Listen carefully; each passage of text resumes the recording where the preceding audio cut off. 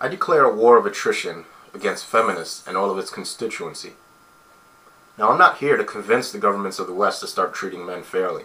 Not because I don't think men should be treated as equals, but I just think it's a waste of time in general.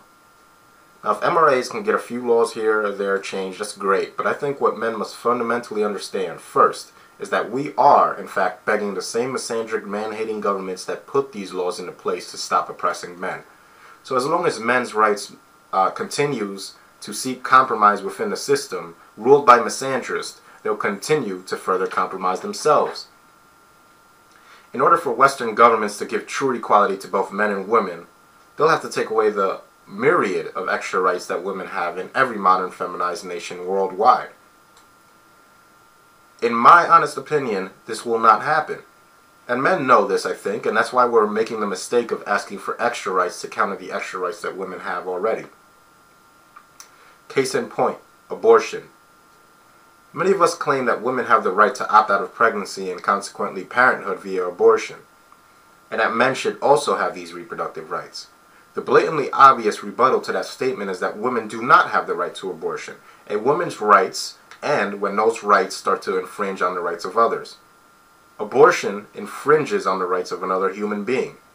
Therefore, when men say that they want the same reproductive rights that women have, they inadvertently give credence to a right that no human being is entitled to, such as abortion. If anything, men should be the only ones with this so-called reproductive right, because men make the argument that they should be able to opt out of the parenthood's financial responsibilities only, as opposed to women who think that they should be allowed to terminate another human life. Now, this man's reproductive right would not infringe on the rights of a child because it would not have had deprived the child of its life. Now, some will say my argument seeks to absolve men of the financial responsibility of fathering children. I say that women are given the option of dropping their newborn infants off at hospitals with impunity. And in fact, Man-Woman Myth, an excellent channel here on YouTube, actually documents a woman who did exactly that, being reunited with her newborn. Reunited. So who exactly has been absolved?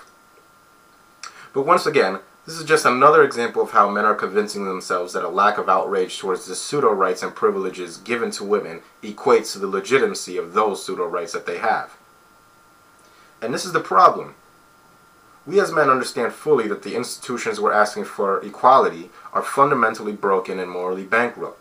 Yet we still, for some reason, believe that the same system responsible for VAWA, the child support racket, affirmative action, Roe v. Wade, the war against men and boys in the school systems, the sending of men and not women to war where they're used as cannon fodder, the man session, and the overall criminalization of manhood in general, we for some reason believe that we can extract equality from this steaming pile of concentrated shit. What I see the men's rights movement doing is simply taking their respective places at the begging line where government, aka master, gets to tell us what rights they might think about bestowing upon us under the express condition that we concede to the legitimacy of the extra rights women already have. What we're refusing to come to terms with is that men have always, until this day, enforced the system that protects women. And the only way men will get any actual equality is if men stop participating in the system in mass numbers. If this doesn't happen, there will be no equality. There must be a massive refusal of participation from men for this to end. Bottom line. We don't need men's studies programs. We need to simply stop giving any fuel to the machine. Don't sign up for the army or the police force, no matter how much you quote-unquote love your country. The army depends on men for the protection of the country, the same countries that allow women to enslave men. Why would you fight to protect a country that oppresses your entire gender? Police are expected to enforce anti-male domestic violence laws. Do not participate.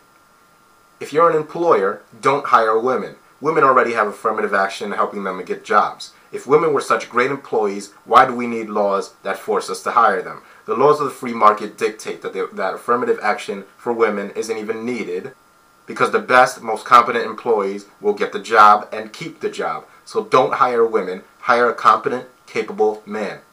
Don't teach a woman. Don't help her learn. Women brag about their degrees and how the fact that more women are in universities than men these days as some kind of proof that women are just as capable or better than men. They neglect to mention that women get much more aid than men in the form of women-only grants. And all I've ever seen at school is a bunch of women asking men to explain shit to them. whereas the men actually sit down and learn it for themselves. Don't take part in the education of women. You're not going to get any pussy because you helped her with a math problem. She'll go home and tell her boyfriend how she used you, and they'll have a good laugh of it right before he bangs the crap out of her. Let them earn their women's studies degrees and focus on earning your degree in the sciences. Don't ever take part in the raising of single mothers' children. Ever. I'm going to repeat that. Don't ever take part in the raising of a single mother's children. Ever. Now, I don't align myself with those that blame these children for the whoredom of their mothers. The children of single mothers are not bastards. They aren't crotch droppings. What the fuck is wrong with you people? Children don't ask to be born to whores, and I want to distance myself from the growing contingent of MRIs who seem to enjoy transcribing the wrongdoings of single mothers onto their progeny. But like I said before, never ever help a single mother raise her children. Never get legally married either. Ever. Never ever, under no circumstances. Don't do it, period. Refuse to participate in man-to-woman transfer of wealth scams such as anniversaries, Valentine's Day, and all other instances where men give their wealth to women and get absolutely nothing in return. Now, the advice I've just given of never venturing into the spiked tiger pit that is legal marriage shouldn't take away from another equally important point. Even if you enter into some kind of religious unofficial marriage with a woman in which no actual legal documents exist, do not spend 2 months of your hard-earned salary to give her a ring. I mean, who are these bitches that they think they deserve diamonds offered up to them by men on bent knees? In antiquity, kings used to make peasants get on their knees before accepting their gifts and tributes. Worshippers would get on their knees before burning their offerings to their gods. Do these women believe themselves to be the kings or the gods over men? Fuck that. Stand up like a man. Women don't need men to bow to them like they're royalty. End this nonsense. Start making other men feel comfortable in a climate of not tolerating female bullshit and join the war of inactivity. No participation in the system by men equates to the eventual collapse of the system that depends on men for its survival. Enough men that refuse to fight in wars for, marry, protect, educate, employ, and enrich women means less and less trust is fortifying the system that oppresses men and emboldens women. The more and more we swim in the ether of the system looking for equality, the more we'll become like the feminists we're so disgusted by. Feminists need to be checked, not bargained with. Universities shouldn't be the authority on men's studies. Everyday men should be. Fathers should be. Elderly men who have a lifetime of manhood behind them should be. Not a school system run by feminists. That's all I really got to say for now. I know that I promised chemistry videos, and I have made a chemistry video channel because I was thinking I would rather keep it separate from my men's rights videos. So I'll attach a link to my channel for those interested in the chemistry videos that I do post. So everybody, good night, God bless.